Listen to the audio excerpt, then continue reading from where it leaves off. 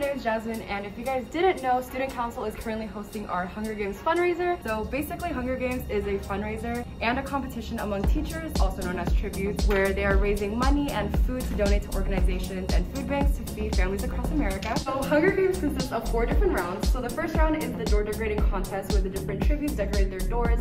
The second one is the penny wars, where you have different students donating pennies and silver coins to their favorite tribute. The third one is the canned goods, where different students donate the canned goods or like ramen packages to their tribute teachers that they are supporting. And the last one is arena games. So arena games is just a little more different because you have the top 4 teams competing against each other in different games, such as like a tug of war or any games that really just test their abilities just to be the best of the best. And then the winner of the arena games is the winner of the Hunger Games.